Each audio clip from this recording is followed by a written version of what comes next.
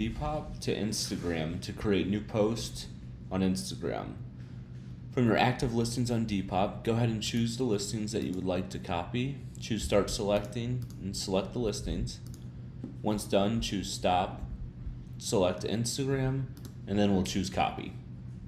At that point, new tabs will begin opening with the details being gathered from the active listings on Poshmark, and then we see the new post on Instagram generated.